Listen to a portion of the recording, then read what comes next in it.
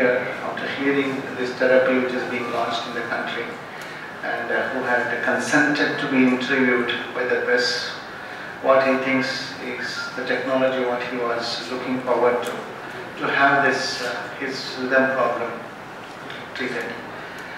Before we take up the discussions further, I just was interested to show very briefly what is this technology which is touted to be gets the back seat and the patients continue to have these symptoms till such time. This is the way the electrical impulse is going around the heart. You can actually arrhythmia therapy safer. Approval is sought. So this is DCGI approved in India. It is FDA approved in USA. It is CE approved in European countries. Insurance?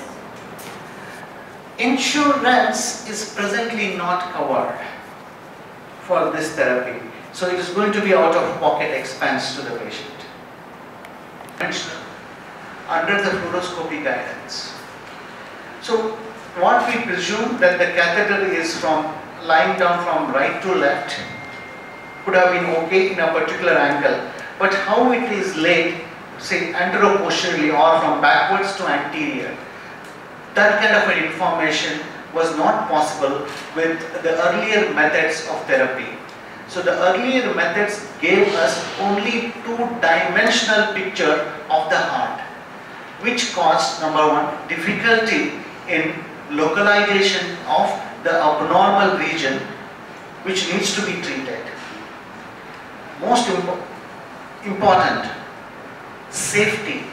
We need to be extremely gentle because it was almost like exploring inside the heart very blindly.